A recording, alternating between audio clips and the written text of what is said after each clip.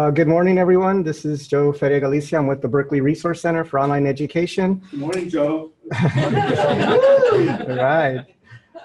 So this is workshop 3 in a series that we're hosting on campus. It's accessible Microsoft Word documents, and this is actually a prerequisite for a couple of the other future workshops that we're having on Adobe Acrobat. In order to create an accessible Adobe Acrobat file, it's best to start with an accessible Word file.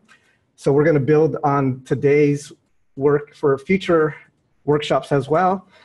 And we're recording this so that if someone couldn't make it physically here, they could go through the process and get the skills. And we actually created a B course for this. So it's the ALI Workshop B course.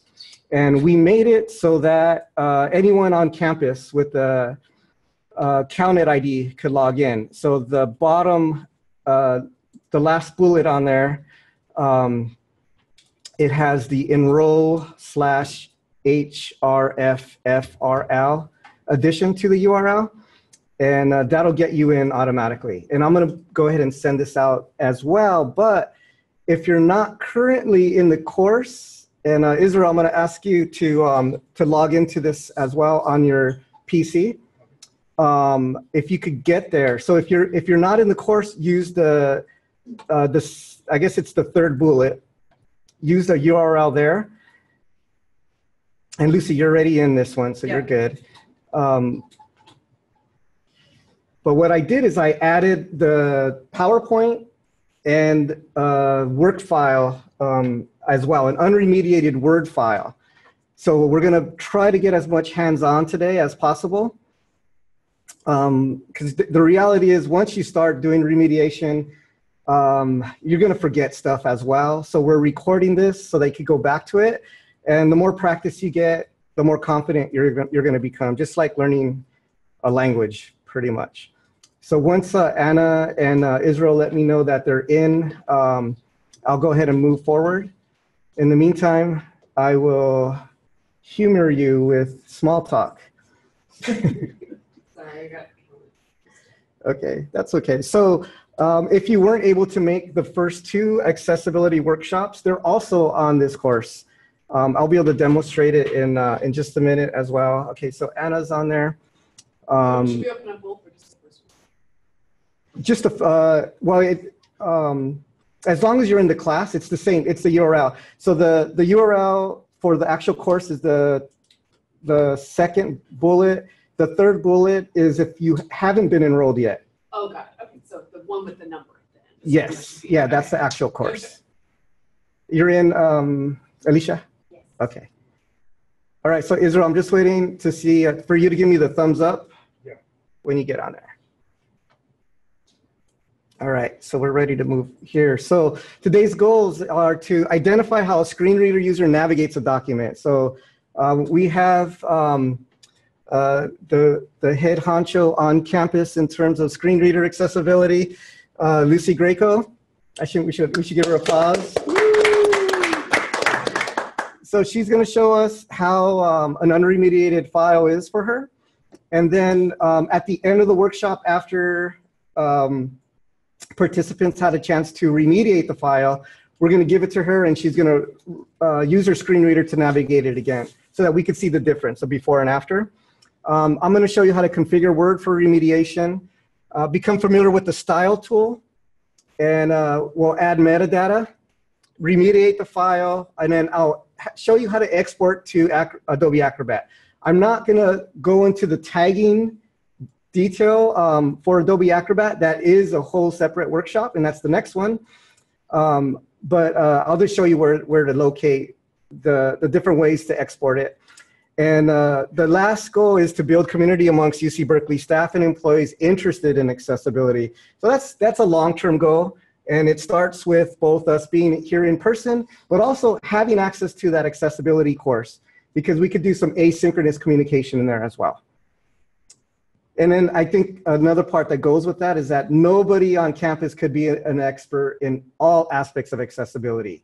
And the easiest way to to overcome some of the obstacles is if you could pick up the phone or email someone that you know directly to respond to a problem that's immediate. And then so that when you remove those barriers right away, it just helps motivate you to continue with that work. And so the face-to-face and the asynchronous communication is really important for that. All right, so we're going to start with introductions, and then I'm going to demonstrate the accessibility workshop course, and then we'll go into the screen reader demo, and then I'll go ahead and we're going to switch back, and then I'll start showing you how to configure Word for remediation. Okay, so we're ready for a screen reader demo. So I'm going to stop sharing screen and see if Lucy could start sharing hers. Open chat panel button. Share screen. Select the window of list. Share complete list. Desktop. Stop share button. Workshop 3. I want Zoom Pro account row 1. Accessibility quick. Restore accessibility quick start generic. Okay, is that up on the screen now? Yeah. Okay, everybody can hear it? Or should we go a little louder? I think we're good. I think that's a good volume. 1.25 inches. Oops. Everyone hear that? Yeah. Sounds good. Yeah. Okay, so there are two modes for a screen reader. So first of all, I want to say is Word is the most accessible format. Even without remediation, Word itself is something that actually works, incredibly easy for a person with a screen reader. And the stuff we're going to show you today makes it a fast process. So an unremediated document can be read to a point and can have fairly straightforward ease of use. But the things we're going to show you today are going to make that document more logical and more navigable. So say, for example, this was a textbook instead of just a small file like it is. How does a person get from chapter to chapter? How does a person understand a diagram, a chart, or a table? Those kinds of things are what we're going to work with. Lucy, when you talk, can you talk this way? Oh, sorry, I'm facing the room. Oh, that's okay. We'll get a better audio this way. Okay, sorry. All right, so let's start by just listening to the file a little bit so everybody can kind of get a feel for the sound of the screen reader. Graphic. And I'm going to turn it on to browse mode so I don't mess it up.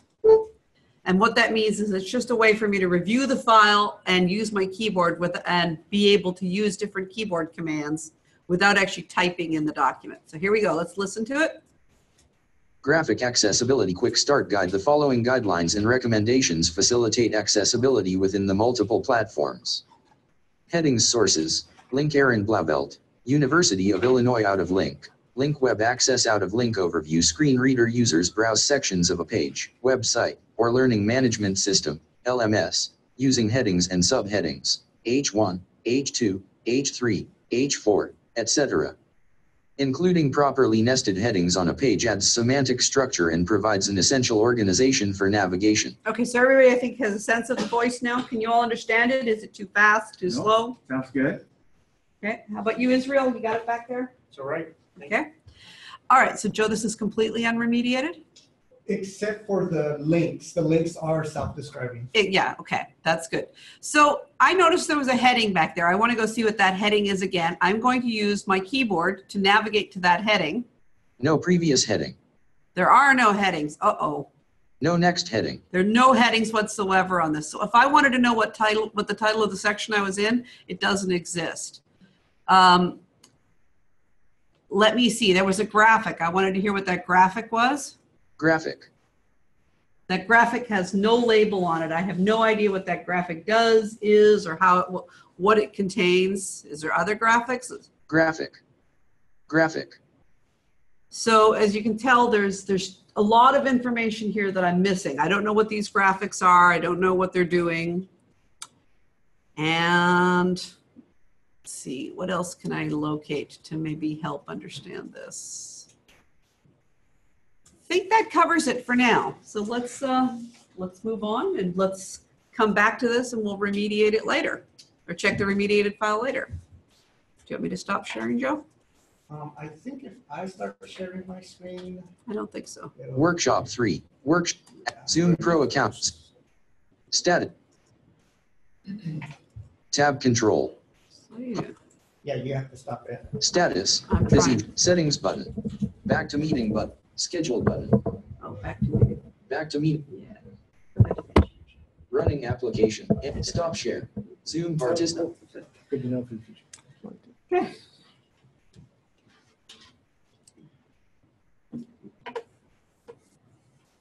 All right.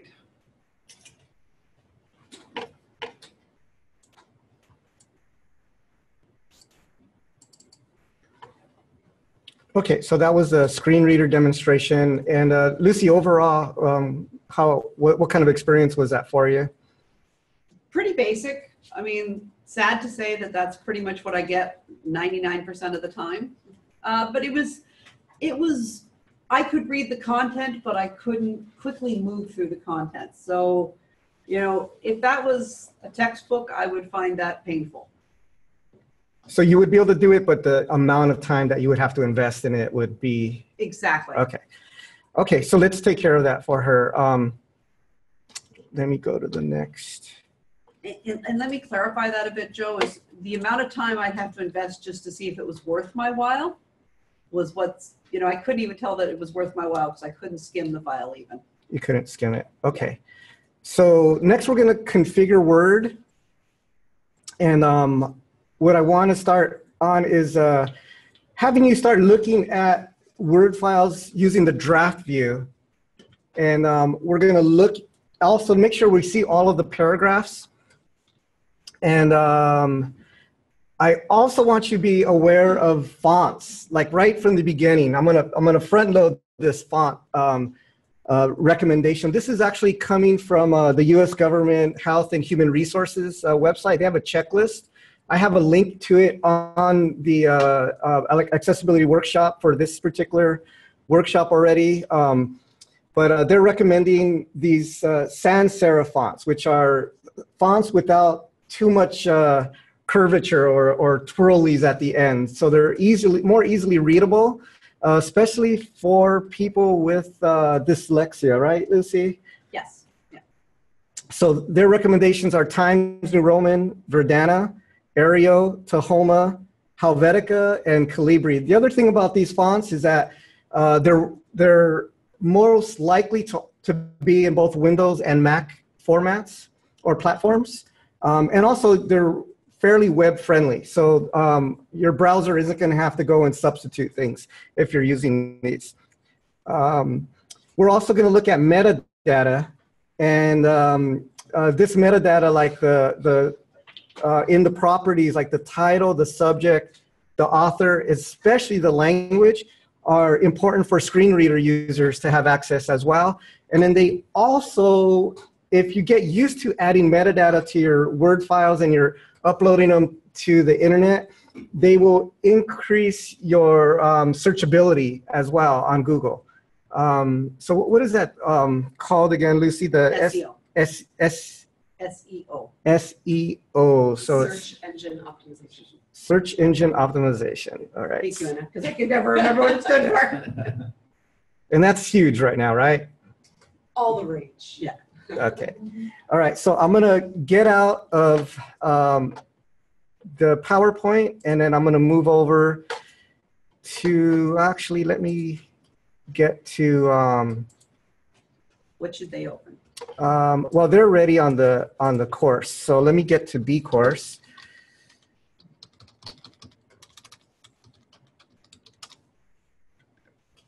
Oops.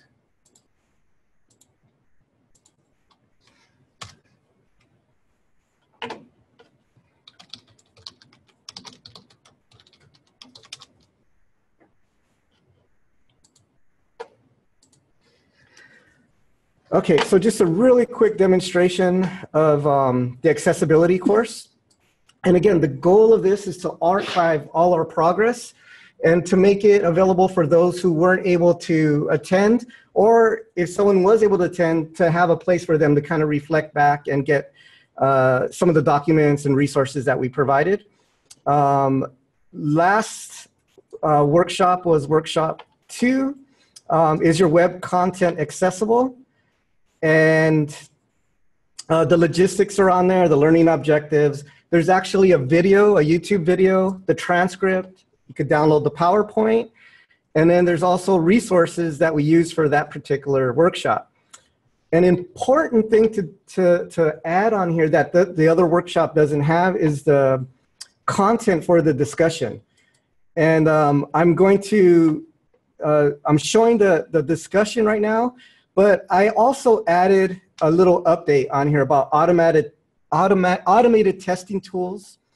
And because after the workshop, one of our guests here, Anna, was able to go through and do a comparison between, that wasn't you? It was Caroline, okay. Who's on Anna's team. Got to give you credit there somehow. Who was able to look at the testing tools that we used and then to look at Axe and Tenyon. And she did some comparisons, and she wanted to make sure that we talk about this term false positives and false negatives, because Code Sniffer and HTML, HTML Code Sniffer and the Ally tool both demonstrated false positives when looking at certain websites. So there were some things like when you have some items that are labeled with ARIA presentation, that wasn't being picked up by totally, or something might not be picked up by the HTML Code Sniffer. Whereas she felt that Tenyon and the Axe tool were better at not reporting some of the false positives. But there's something called triangulation when you're doing research anyways. So you do want to get different sources and see what are some of the consistent errors that are coming up as well. So this is really important because this is something that we learned after the fact, after the workshop. And the discussion section of this particular course allows us to provide that information to those who attended or those who are interested in this so that we could keep building. The other thing that signifies is that we're a learning community, and we shouldn't be afraid to share alternative information or to accept critique as well. So this is a place for that so that we could continue to grow as a community. Really important to demonstrate. So let me go back to the accessibility workshop, go back to the navigation. I'm going to go to workshop 3. And I just want to show that the workshop 3 PowerPoint is already downloadable. After Scott and his team get a chance to edit this video, the video of this will be in here as well. And then we're going to make sure it's captioned, and we'll provide a transcript. And in the resource section, I already have something from the High Tech Center that's out of Cupertino. And Geyer Dietrich. She runs that, and they provide free workshops on accessibility, a lot of different platforms and software. Tracy and I had the great honor of being there for a PDF workshop and on forums. But they have an archive. So I've already archived to their formatting with Microsoft Word to 2017. They updated it 2012. But that has a lot of fine-grained details on how to configure Microsoft Word. We're not going to have time to get into a lot of those details, but it's there for you. There's also a WebAIM website on Microsoft Word, and it's really easy, really handy. So I have that linked in there. And then there's also a checklist, a 508 checklist that the U.S. Department of Health and Human Services provides. That's also very handy to go through. So those are already in there. And then also there's the unremediated Microsoft Word file. So I'm going to select that first. And I'm going to ask everyone here who's doing this to also select that and to go ahead and open it. The first thing that pops up is the file, and then it's asking me on the very top to enable editing if I want to do anything. So let's do that. And I'm going to go ahead and just pause there, make sure that Anna and Israel are with me here. All right, got a thumbs up from the back. And all right, great.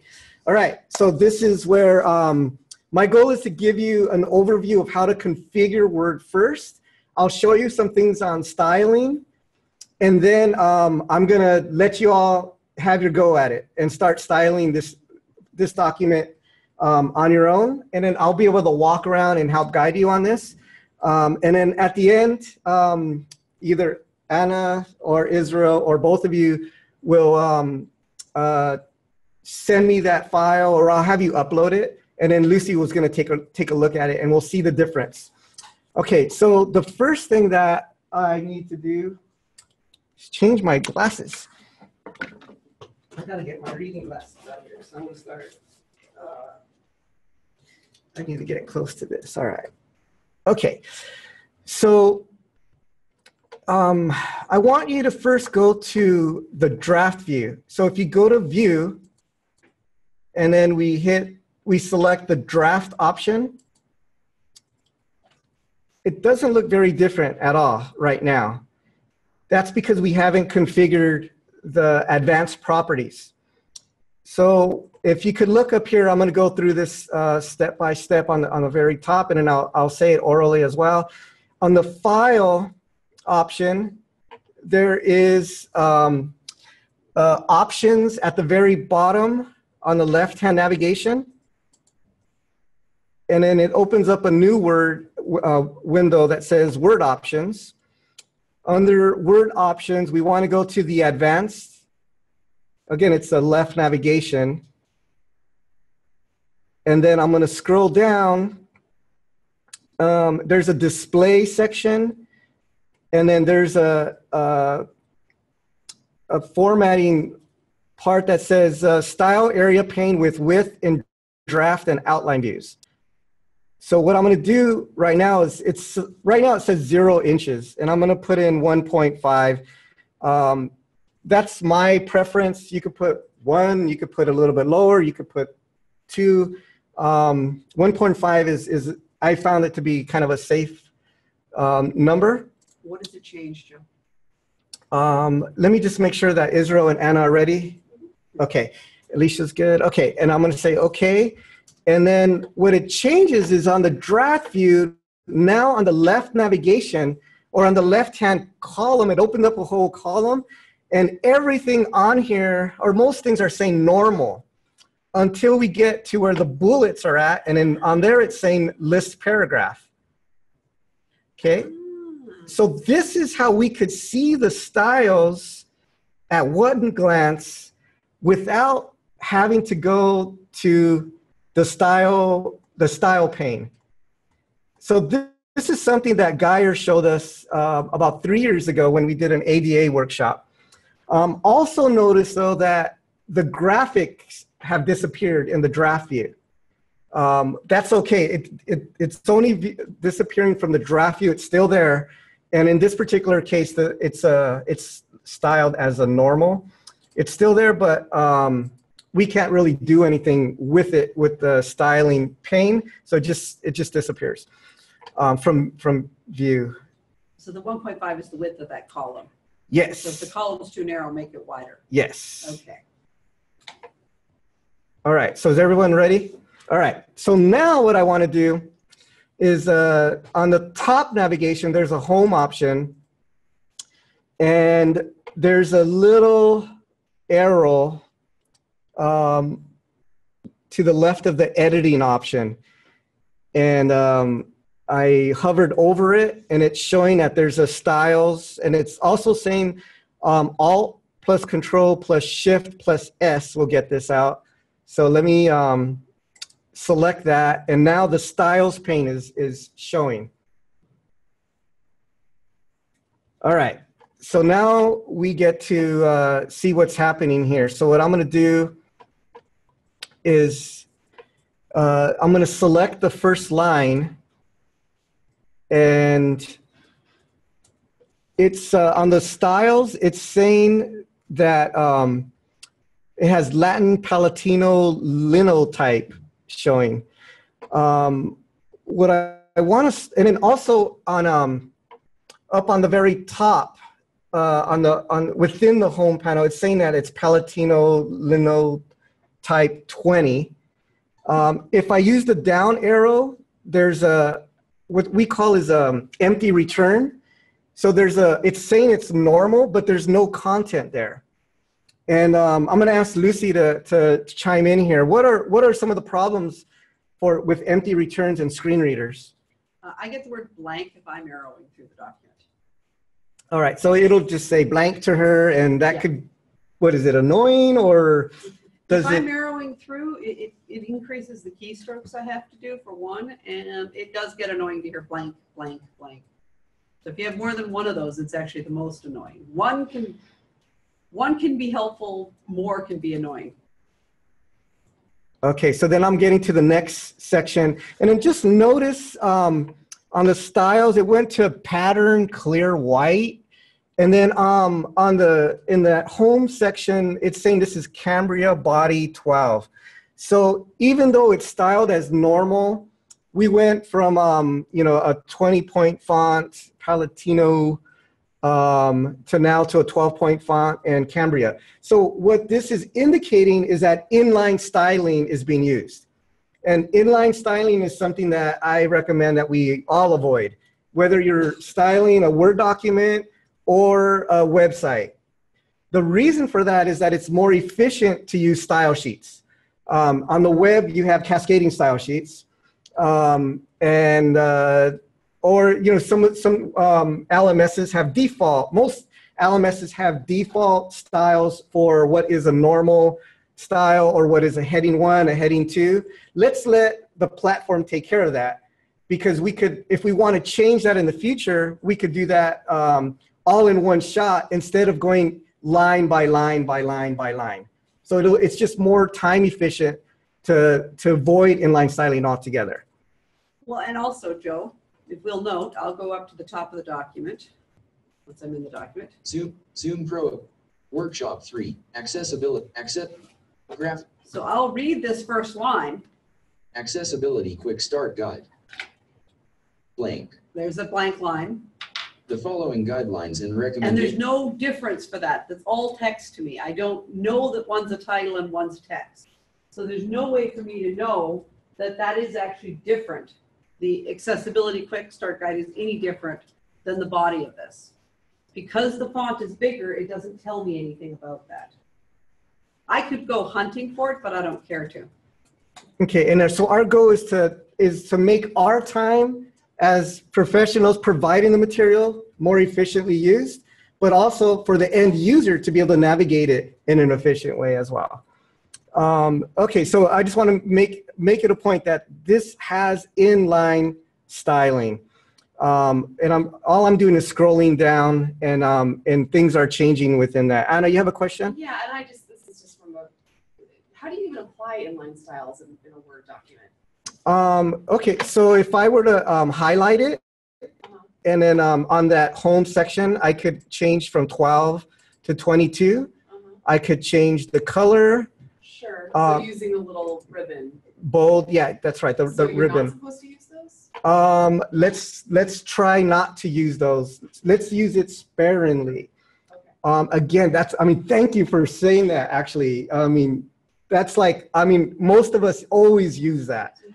But if you're, let's say you're formatting a 20-page document and you're updating it every year, and next year you want to use a different accessible font or different color scheme, different spacing, instead of doing it line by line, I'm going to show you how to use the style pane to do it basically universally. So most people who work on a master's thesis or a PhD dissertation, they're required to use styles because of the consistency. Yeah.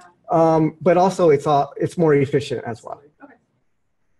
And one other point as well is that publishers know all about styling because it's consistent. Problem with publishers is they're not providing that embedded PDF in an accessible way as well. They're doing all the work up front, but it seems like they're purposely blocking this. So once we get that and we're going to export it, a lot of remediation specialists have to come back and restyle it for accessibility. Okay, so I went ahead and when Anna was talking, I changed the font size and the color to the second line. And what I'm going to do is I could use the home ribbon and select the clear all formatting, and it took all the inline styling out. So I could also, highlight a big section and hit that clear all formatting and do it that way. And or I could select all, and let me see if I could do this on here. I'm obviously a Mac user. I'm selecting all, and then I could clear formatting there. Also on the right-hand side, on the styles, there's a clear all there as well. So that's one way to get rid of everything. You could also select all, cut, paste, special, and remove styles. I'm going to do Control Z to put it back one, because I do want to see where my bullets are at. All right, so I'm going to do a couple of the headings, and then I'll talk about heading structure. I'm going to show you how to do the bullet list properly, and then we're going to give you some more time. All right, so you all could do this with me as well. So I'm on the accessibility quick start guide, which I'm going to format as a heading 1. So what Lucy was talking about earlier is that there was no rhyme or reason to the document or semantic structure. And semantic structure is the way we organize a document to give it meaning. And that's going to be great for Lucy, but it's going to be good for all users, because when we style headings a certain way, we're pointing out some of the more, the higher level ideas, and then sub-ideas within those, so that someone could quickly scan through it. A lot of folks with learning disabilities gravitate to those, or people who didn't do the reading the night before and are late to class and they're kind of skimming through. If you look through those headings, you could get the big ideas that way, and then start skimming through and fill in the blanks with some specific information. So on the right-hand side, it's only giving me a very few options right on here. It's telling me 10-point, 14-point, normal list. I want to see all the options that are available. So what I'm going to do is go to the options section, and then it opened a new panel, and it's saying select styles to show in use. I'm going to change that to all styles. Okay, so if Anna and Israel could do that, and Alicia, you got that? All right, and then I'm going to say okay. Now on that style pane, I could scroll down and I have all the styles, and there's so many of them. And then if you notice on the heading section, I'm going to go ahead and select heading 1, and the line that I was on went ahead and changed it, and it changed it to times and 24, and I'm pretty sure it's using a black font. The next line, I'm going to use the down arrow. It's still an empty return. I'm going to delete that using the keyboard. I want that to go away. And then if you'll notice that after the heading, there's space that's been added between the heading and the next paragraph. That is in the style sheet for H1. If you don't like that spacing, or if you want to change it, we go to the style pane again. There's when you hover over, there's an arrow there that we could select, and then we have the option to modify. So if Anna and Israel could do that with us. Isha's on it. Okay. It opens up a new pane, and this is where all the magic happens. So this is where we can make sure we're using an accessible font. Times 24 is fine, but you could go through and select all the fonts that have been installed on this particular computer. This is kind of one of the reasons why I added the font list on the accessible course, because I'm always going back to it. So I'm going to read them off: Times New Roman, Verdana, Arial, Tahoma, Helvetica, and Calibri. These are the ones that are being recommended by that US government site. I'm not going to argue with them. I'll use these. What I could do, though, is that the H1, I could keep it as a Times New Roman, but maybe the H2 could be the Verdana, H3 could be the Arial, and that'll help kind of diversify and distinguish those headings. And then I could also change those heading font sizes. Or I could also make the H1 bold and make the other ones not bold to help distinguish those. I could also indent the H2 or the H3 a little bit more. And then I could give spacing here and there before and after to help differentiate those sections. So that's what I'm going to be doing next. But I did want to go ahead and highlight these: Times, Verdana, Arial, Tahoma. So I'm going to switch back to the Word file. And just a quick note, Joe. Yes. That any of these panes, so the different style types or the font list, all of those are keyboard navigable by hitting the first letter. So if you wanted to get to the headings in the style list, you could just hit H. Or if you're in the font list and you wanted to get to Verdana, you would just hit V.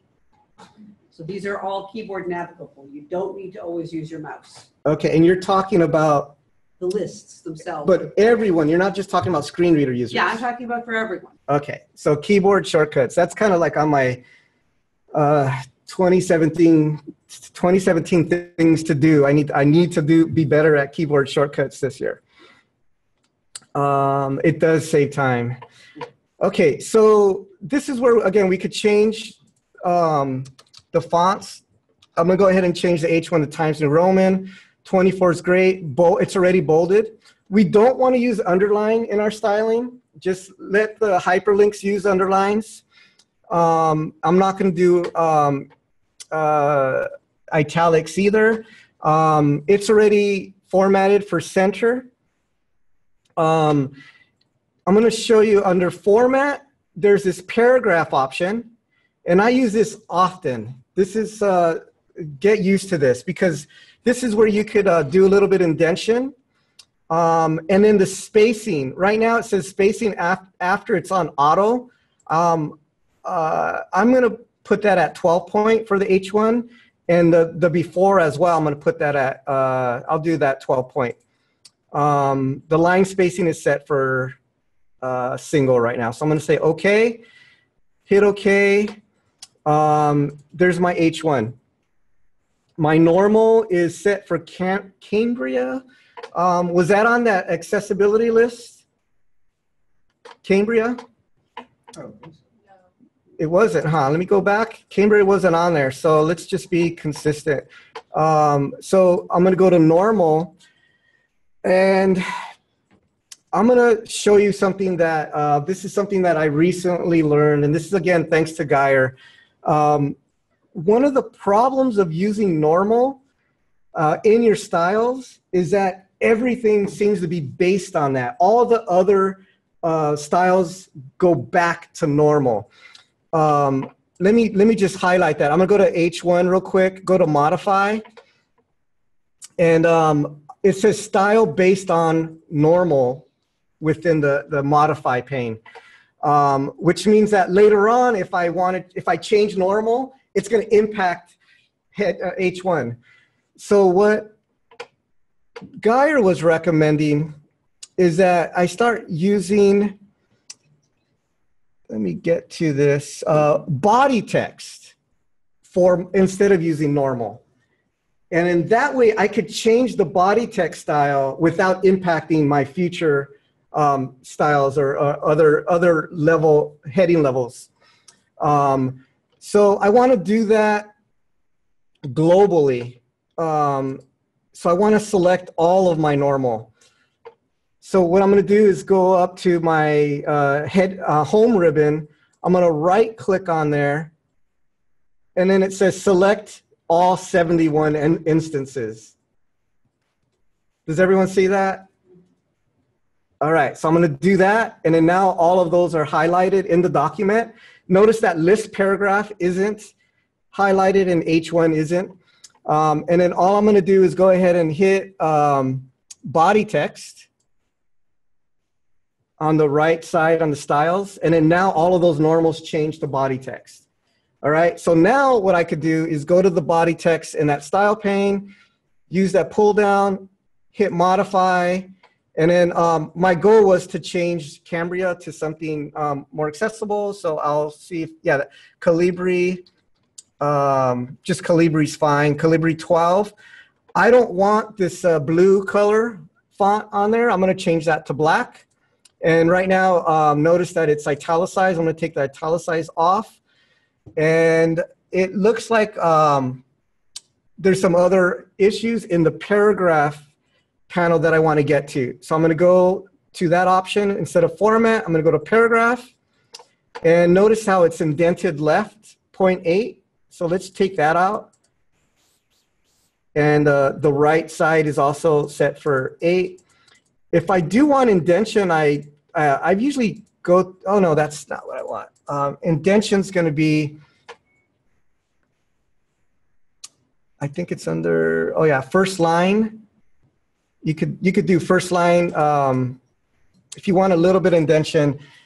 First line, 0.2 or 0.1 works for me. And then also, Joe, yes. is it possible you're actually editing a different style? Let me say okay. Block text. Okay, there you go. Thank you for that, Israel. There's nothing like, Yeah, ours doesn't. That's right. Okay, so I was one above, so I want body text. Okay, thank you for that. Again, that's part of being in a learning community. We need to be able to interject, especially on these very strategic moments. So thank you for that. All right, so let me go back to that. So Cambria, body, was that, I wanted Calibri, right? Yeah. Calibri. Let me delete that.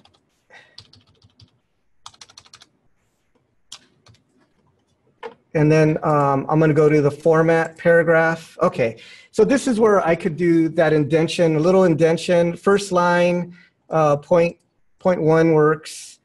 And then after the spacing after, I'm gonna change that to 12. And then there's a little button that says don't add space between paragraphs of the same style. I'm gonna do that for all of my body text. Okay, and then I'm gonna say okay. And then I'm just demonstrating how to use some of these features and some of the features that I often go to. You don't have to do exactly what I'm doing. I'm hoping actually that it is a little different so that when we go to share with Lucy that it is, visually it'll look different, but we'll see how her user experience is. Okay, so I'm gonna say okay, and Joe, do you recommend doing this before you start inputting text, or do you recommend doing this once you've got a document to play with? Or both? So my role is I'm always remediating. So I'm always changing the styles, the existing styles. But I think once you get your styles lined up, you could just apply them to all your future documents so that it's static. It's always going to be those settings. So once you've set it, it Yes. stays. Yes, you For could. stuff you create, not stuff you open from something Yeah, else. you could set it that way. Okay.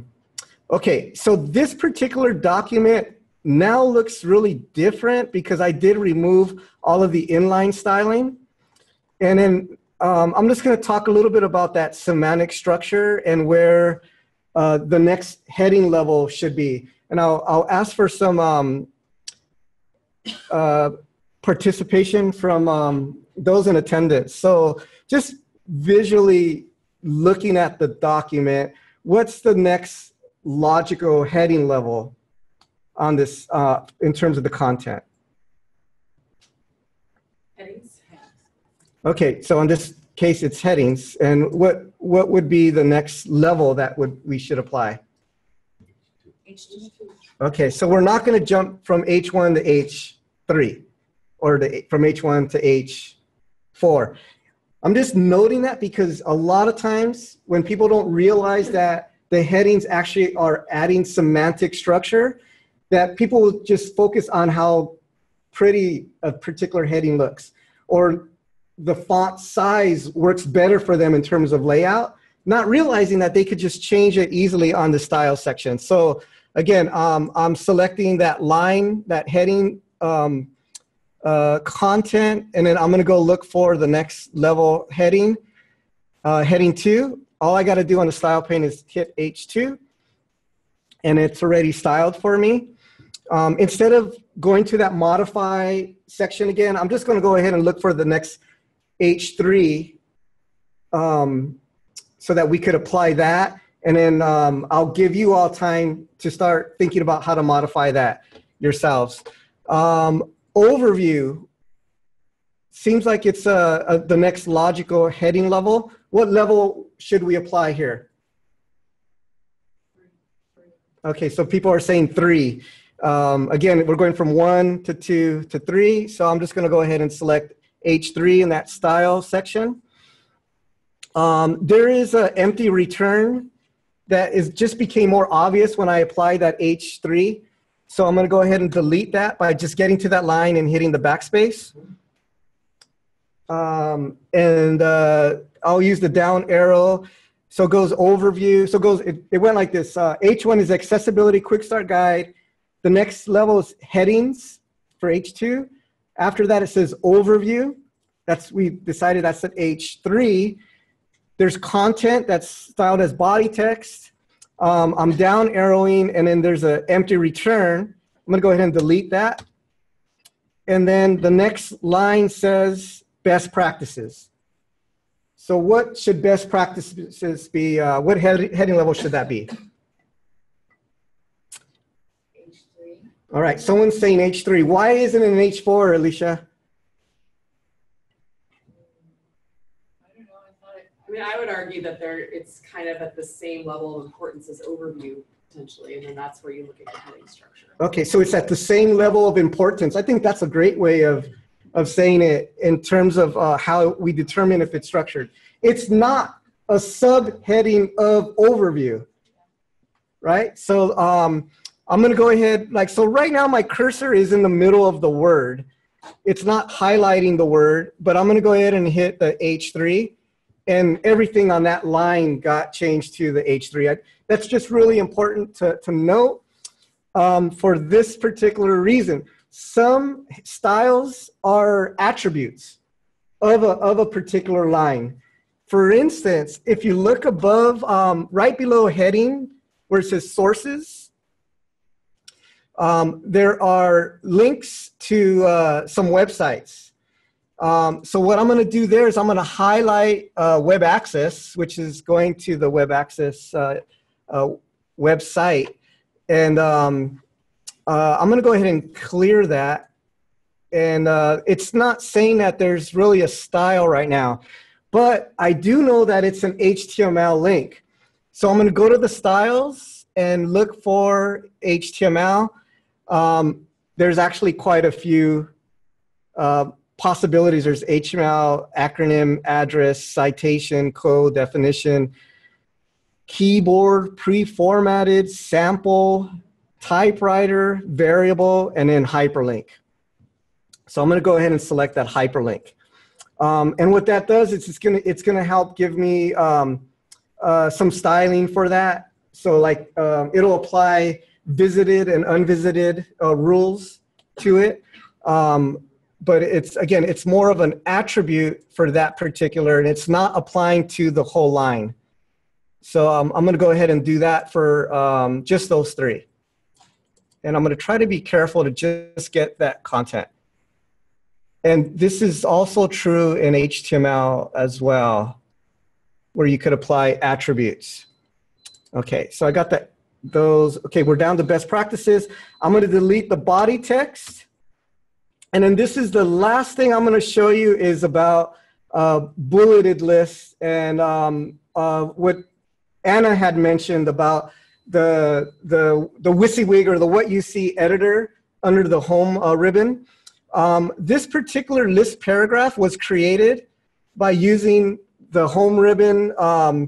There's a visual interface that shows you how to, that it's a bullet. Or if I use that, there's a little pull down where I could change the type of bullet.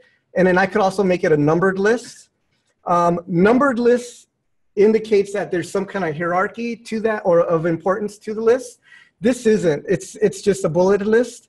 But if we look at that draft section on the left-hand side, it's telling me it's a list paragraph.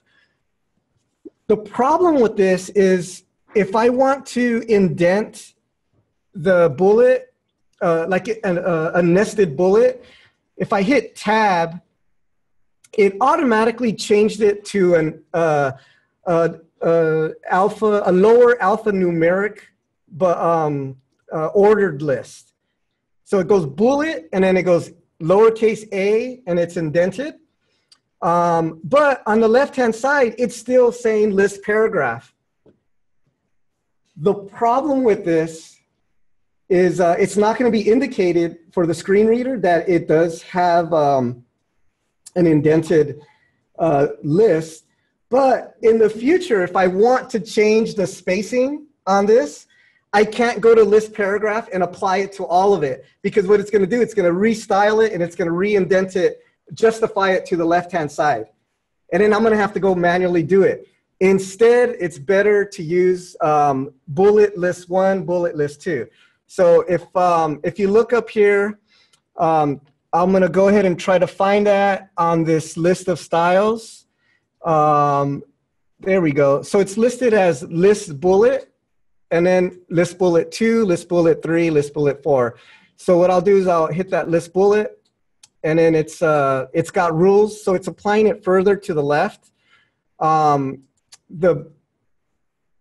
bullet below that, which I now have as an alpha list, I'm going to go ahead and hit list bullet 2, and then just notice that it's indented a little bit to the right. It's still using the same icon bullet or label. It's just to the right a little bit, and it's the same font size. But now I have more control. If I did indeed have a nested bullet, I could change just the list bullet 2. And I'm going to go ahead and show you how to do that, even though I'm going to change that at the end. But I would do the same way. I'm going to do modify. And then I'm going to go to that format option. And on here, the bullet is actually listed under numbering. So I'm going to select that option. And then there's numbers, and then there's bullets. And then I could get, let's do I'll do a check mark. In here, you could also put custom bullets as well. You could define a new bullet. But I'll do a check mark here and then say OK. And so visually now, for the nested bullet, there's a check mark there. And it's, again, we could see that it's being defined as a list bullet too. And then also when we export this to Acrobat, we'll notice a difference. Give me a second, Joe. I want to see what happens with our current list. Not supported in this document. Not supported in this document. Oh, interesting. Accessibility.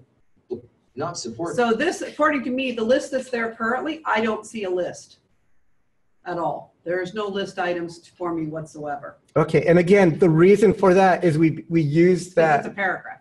It's list paragraph, but it was also formatted with this WYSIWYG up on top, the home ribbon visual indicators on there instead of the style pane.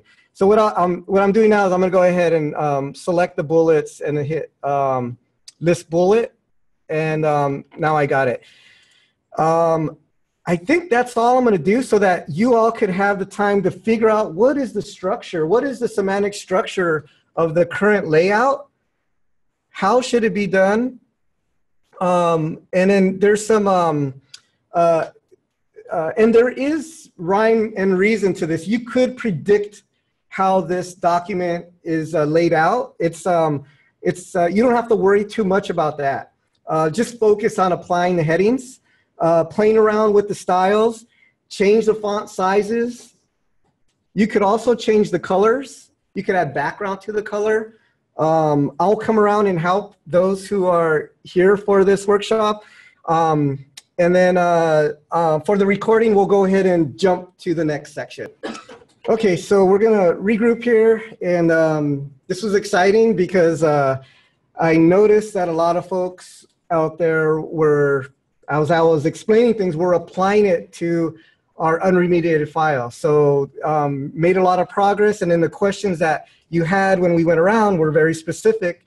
So I was able to jump around for some folks. Some folks were asking about images and the table that's in here. So let's first go back to, I'm gonna go to the view and the print layout, and notice that the images reappear when we do that. The first image on here is, I'm just gonna call it the Berkeley logo.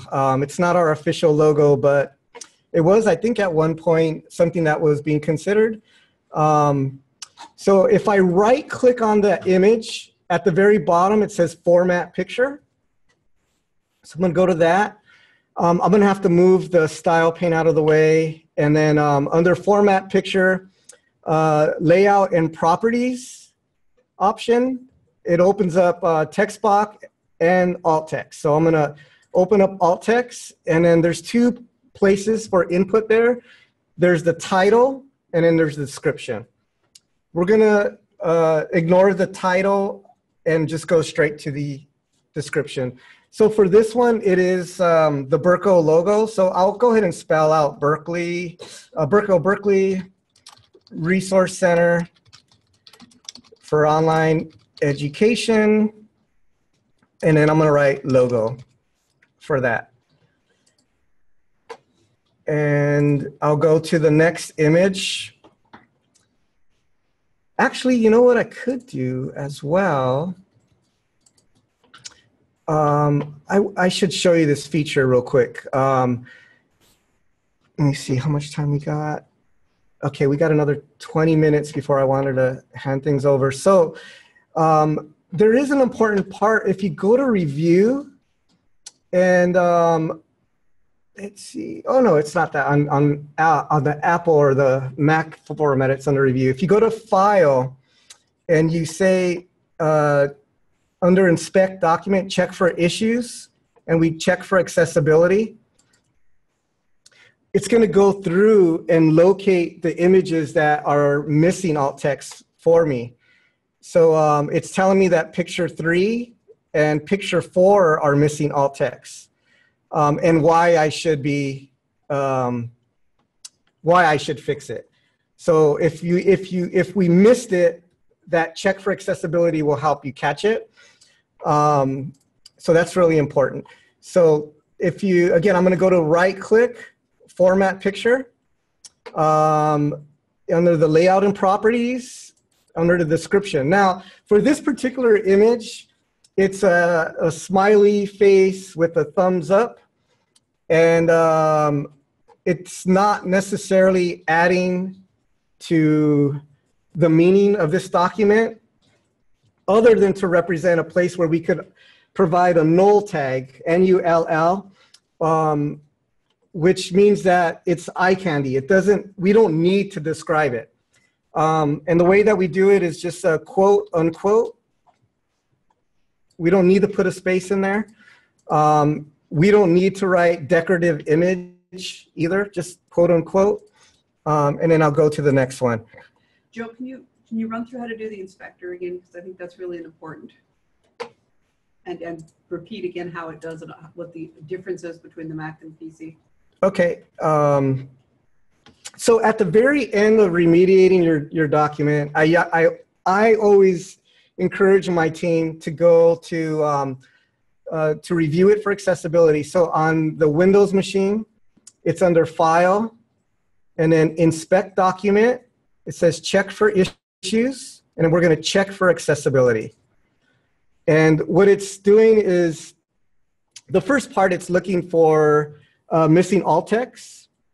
And then so it'll locate it. So it's saying picture 4 is missing, and then it actually finds it and shows you where it's at. The next item on this report is a no header row table.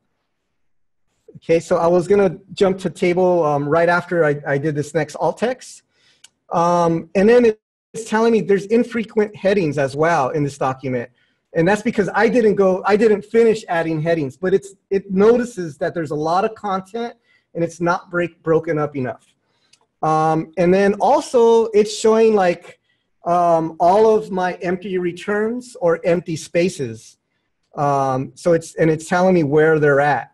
There's an example of heading list, and I manually added spaces on there. So that's why it's saying that's not the best way to show any kind of heading levels for that particular example. But yeah, it's finding the empty returns for me. So that's really nice. Okay, sorry, clarify where it is on the Mac, just so people understand the difference. On the Mac, it's going to be under Review on the top navigation. So on this particular one, it says Home, Insert, Design, Layout, Reference, Mailing, and then it gets to Review. And then it'll be in here, Check for Accessibility. All right, so this thing did show there's no header row on the table. So I did sneak a table at the very bottom. Oh, actually, no, I need to go to this this image. So the image is of the Campanile or Sather Tower. And it's totally out of context, but I wanted to use this as an example of how alternative text will change depending on how the image is used.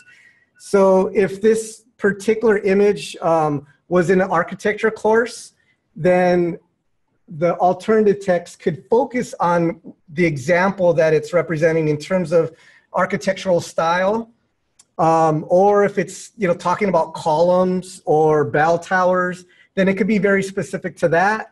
If it's a history text, then it could be specific to the historical era. If this was a novel, this also has a couple hands next to it. It could be talking about that, this particular character was able to squeeze the tower together with her bare hands. But it's going to change depending on the context that the image is representing. Right now it has no alt text. I'll go ahead and hit Format, go to the alt text, and then I'm just going to write bell tower. Let me just say example of bell tower. Okay, I'm going to go ahead and close the accessibility checker, get to the table, and this is a normally formatted table. It's important to note not to use tables for layout. It used to be used a lot in the late 90s, early 2000s, but it's not accepted anymore. It causes a lot of problems. Only use tables, or try to only use tables to show data relationships.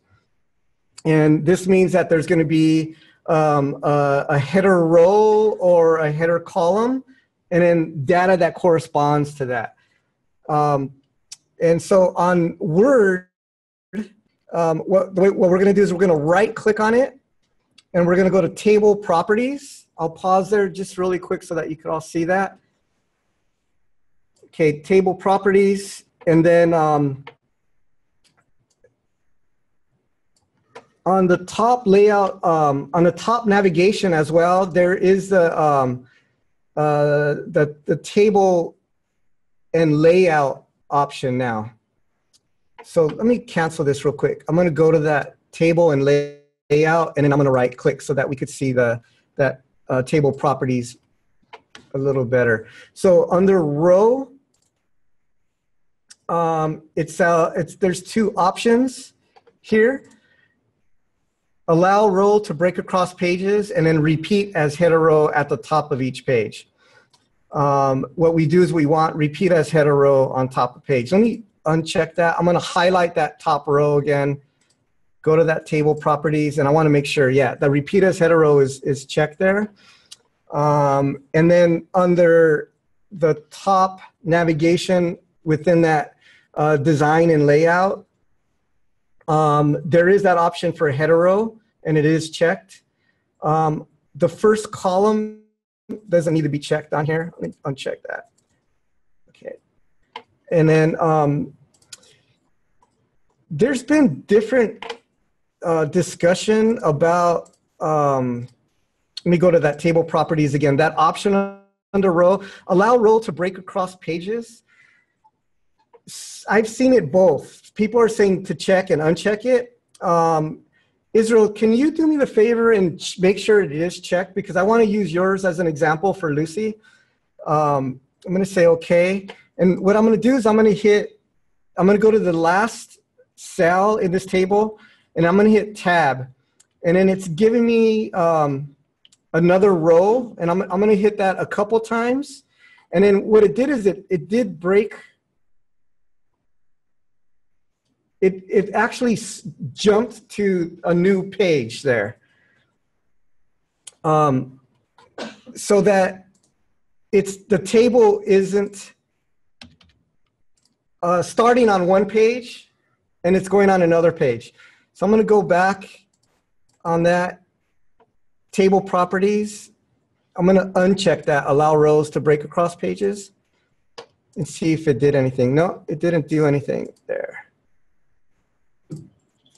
I think that's for multi-column tables, Joe, where if you have a horizontal page break, so for like a left and right side of a layout like that. Oh, okay. That's where that's affected. Okay. I'm going to do a little bit more research on that as well, and I'm going to put it in the discussion section. The other thing is under table. Notice that I have the preferred width as 100%, and I'm not using pixels. I'm just trying to avoid fixed width pixel anything now. And that just allows students that have visual impediments to use zoom text or just zoom in a lot easier. And that's also true on the web. Just use percentages if possible. Okay, there's nothing else on here that I want to refer to. Anna, did you have a question? Yeah, I had a question about the header row thing. So right now in this table, all 3 rows are header rows. So don't you only want one header row? You just want, yeah, it's usually going to be just the top one. Word doesn't do header rows well. Sure. Right now I can't seem to designate one as a header. I have to uncheck all of them. Like because I think under table properties, we have that repeat as row head. Well, I don't know. It's just when I go to uncheck it in the little thing up here, header row, it unchecks it for all 3, and I can't. Yeah, yeah. Well, that's why I wanted to run it by Lucy and see what she's experiencing. But the screen readers that I've spoken to, they don't like the way Word handles header rows. The things is that again, like this is part 1 of a series, or part 1 for when we get to Adobe Acrobat, and we have a lot more control in Acrobat for tables. So we could assign those, and we could do some scopes with those as well. Got it. Screen readers just don't understand tables in Word. It's the one place that screen readers fail in Word is tables. Table tools. Hey, I didn't say that. So I'm going to highlight this, and then see that there's this on the right-hand side, repeat header rows. I think that's what the option I was looking for. See what happens when I select that? On the next page, what I selected as a header row, it's populating on the next page. and it doesn't work normally. Like you have to uncheck it here. And what I was doing earlier is under the design, there is that header row. But let me double check real quick. Again, I'm going to go back to, I'm going to hit the design. I'm sorry, layout, repeat header row. See how it jumped? It separated it. I'm going to uncheck it. To me, it's acting kind of strange. Tables are strange. Let me go to that design. Yeah. Okay, so what I did is I went to the design, I unchecked header row, and then I went to layout, and then I applied that repeat header row, and then it appeared and it's disappearing. So now it's working so that it is populating if it goes to another page. They have to uncheck it in design first. Yes, yeah. But what I'm going to do now is I'm going to right click and look at the properties again, just to make sure that the repeat header row is still checked, which it isn't. You see that? Yeah. And then so I'm going to say, okay. You see that now? So what it did is it jumped to the next page so that it's not split across pages anymore. So apparently we could do one or the other. Sometimes I just think it's witchcraft, but there must be a rhyme or reason to this. I'm going to do it one more time. Table properties. I'm going to make sure. Okay, repeat as header row. Okay, so Israel, if you can make sure that that the last section it does say that, so that we could check it. Okay, so we did tables. That's the most important thing for the tables. Making sure that they're consistent. We don't want to merge the cells, and that we are just using them for to show data relationships. Oh, actually, there is one other thing. If you right click on the table itself, there is an insert caption option. Okay, and this is another thing that I am doing a lot more consistently now, is adding captions to tables, because that's what we want on the web as well. We want our tables to have captions. So this one would be lectures, table 2 lectures and media. I'll just say, I'm not sure why it's saying table 2. It's not letting me erase that. There must be. There's going to be a second, because you're on the second page of the table. No, I have the same problem. No, I wonder if you delete that table 1 description above it, if it would then remove Well, it. sometimes if I right click it, nope, it's not letting me change the auto number. But let me see, table 1. There you go. No, okay, I manually changed it. It went away that way. So And do you not have to have an alt text description? Or is that so required? I did that once, and it came out for Lucy as long description. But when I went to, and I'm going to be jumping around here, but this is great. It's a question in context. When I went to that file, inspect document, okay, it's asking me to save first. I'll just save this as 2. Oh, I'm inspecting it for something else. File, check for issues, check for accessibility. There's a warning.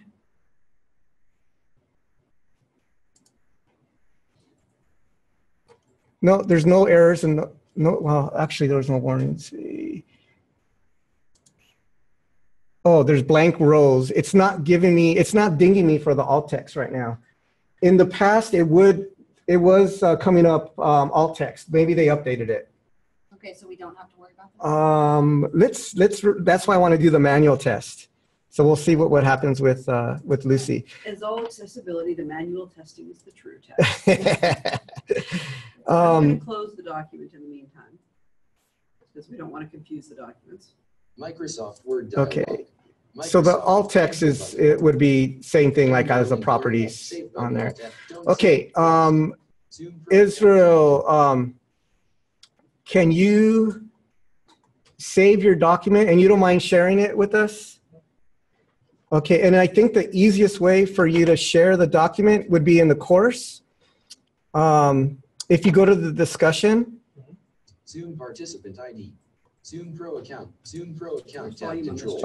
I'm going to start. Please share your documents here. And then there's an attach option on the discussion. Schedule button. View options. Zoom participant ID. Workshop 3. Workshop 3. Okay, and then yeah, we're gonna once we get this, we'll have 20 minutes with Lucy to do the manual testing, and then I'll just remind you that any updates will go in this discussion section. When we get the video, we'll post it here. We'll let you know through an email. Also, this particular B course does have a mailing list built into it, so I'll be able to send out announcements this way as well. If there's anyone in your unit or department or any of your campus friends that are interested in this, please ask them to sign up and provide any feedback as well. We do want to start gathering people on campus that are interested in accessibility so that we could keep building that community. Tell me when I should go look for the file.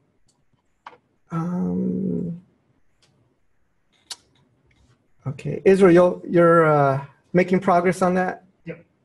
It's right there. Okay, so it's on module 3 in a discussion. There's a discussion link. Bent out of list main landmark discussion topics heading level 1. As you type in this field, the list of results will be on. Yeah, all right. Search type. So here we go. We now got the same document up. Graph. And I'm going to start reading from the top. Graphic Berkeley Resource Center for Online Education logo. So we've got a label on that graphic now. I'm going to go headings. Oh, oops, sorry. H.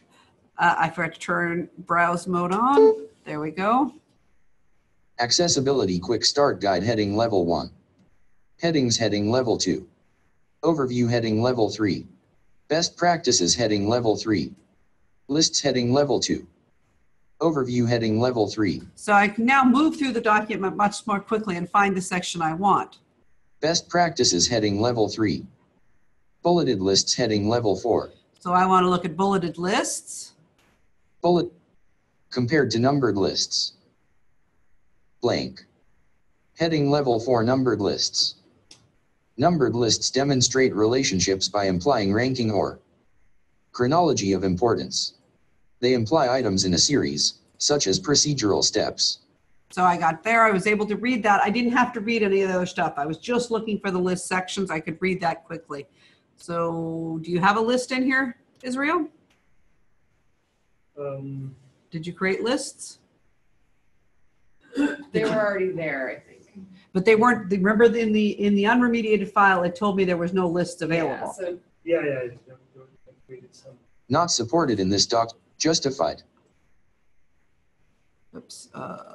Not supported in this. Okay, so apparently the screen reader won't read lists. Graph. The following guidelines and not supported in this document.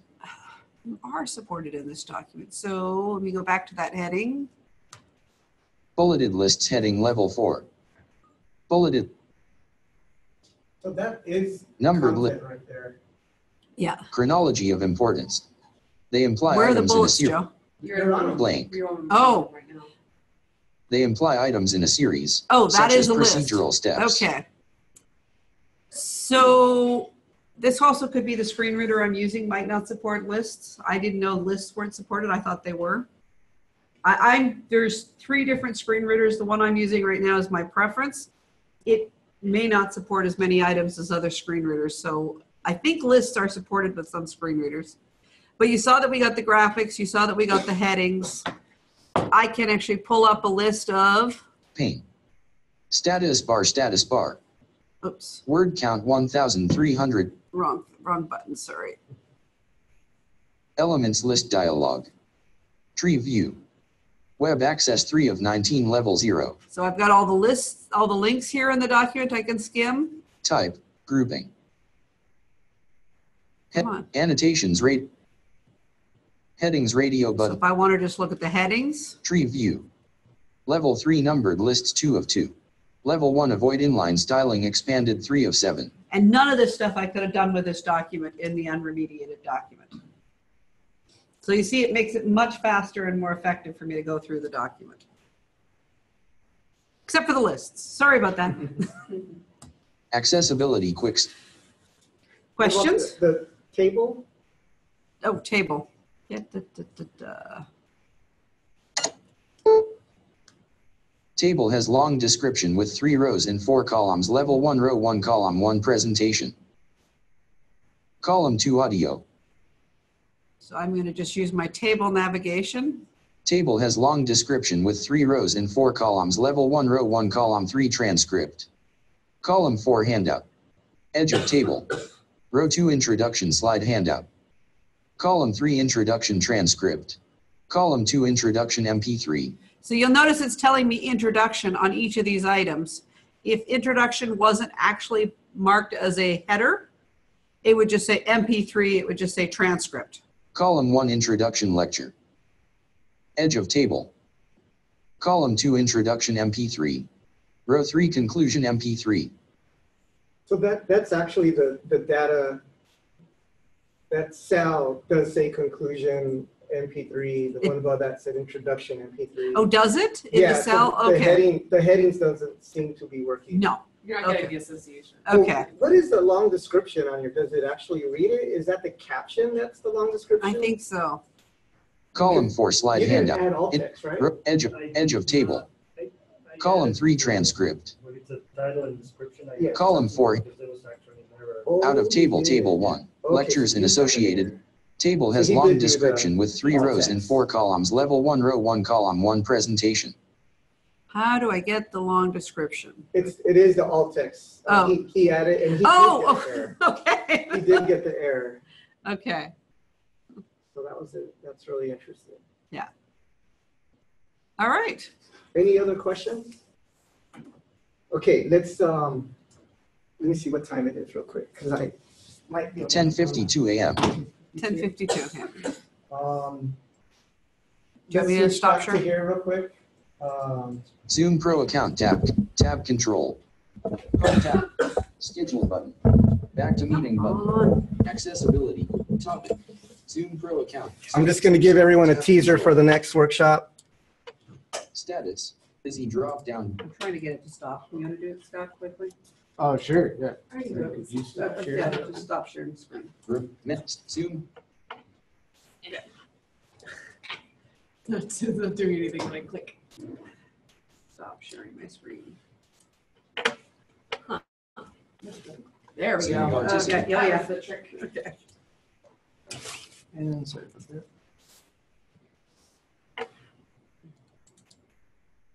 You guys let me know when you're ready. Where did it go? I'm talking to Scott. Oh. Sorry. Ready. Good. Okay, so what I'm going to do as a teaser for the next one, I'm going to download that unremediated document again. I have Israel's as well. So I'll download both of them, or I've downloaded both of them, and I'm going to export both of them as well to Acrobat. So there's a couple different ways to export to Acrobat. I'm going to use the tab. You want to share your screen? Yes, let's do that.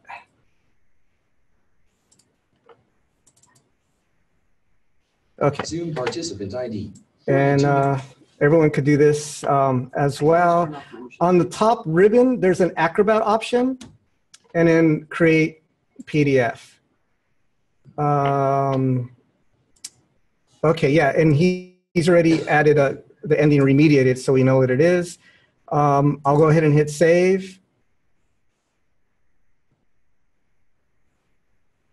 And let's just make sure it opens in the full version of Adobe Acrobat. Microsoft Word has stopped working. Oh, gosh. Okay, let's restart it. Like Windows. I love it. Word is running into problems with the Acrobat. Okay, this is good to know today instead of the next workshop.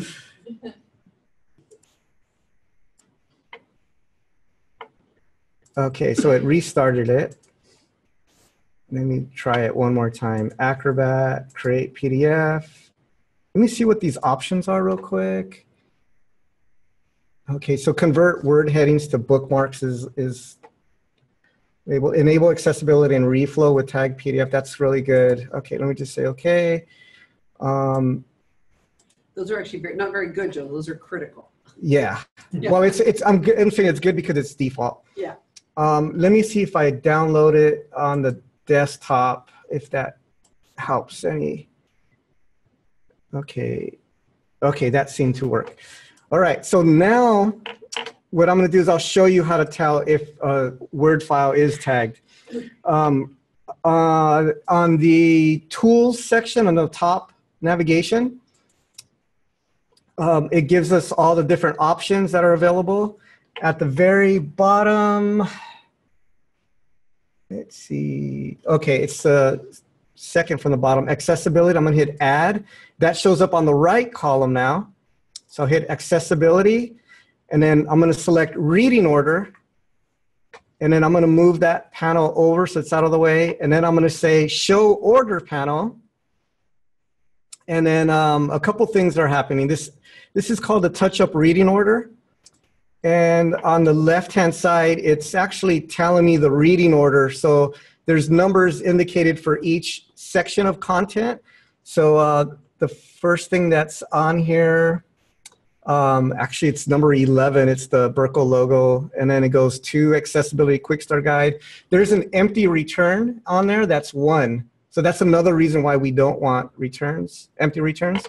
But on the left-hand side, and this is a really quick sneak peek, I'm going to right-click on there, and I'm going to say, look at the tags. There's a difference between the touch-up reading order and the tagging section. The tags are what actually a screen reader is going to have access to. So this first section, the first tag on here is an empty P tag. So it was correct. There's nothing there. If I right click, I could just delete that tag. And then now I got the figure as the first item. I really don't need that or want that. I can move that down below the H1. And then I could open the H1, and then it's telling me accessibility quick start, and it's actually spaced correctly, Lucy.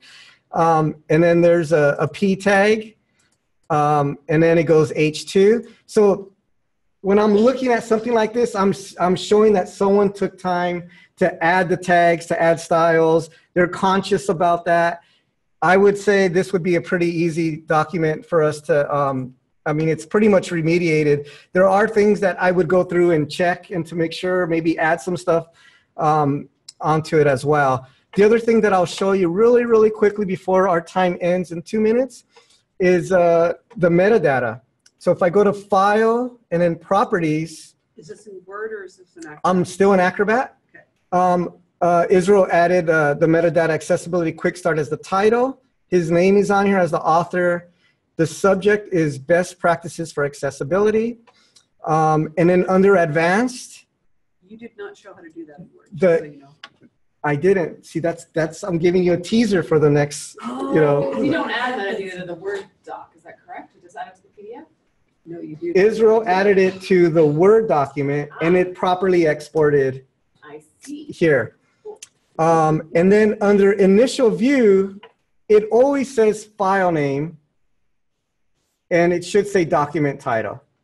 So I'm going to say OK, and then that's like our teaser for the next one. So we learn in the next session. Okay. yes. So we'll get more into this for the next one. And I will also have a completely unremediated PDF to show you how to add titles to that as well. So we're at 10:59. Any last questions? Okay, thanks everyone for coming and for participating. This was wonderful, and we'll see you next time.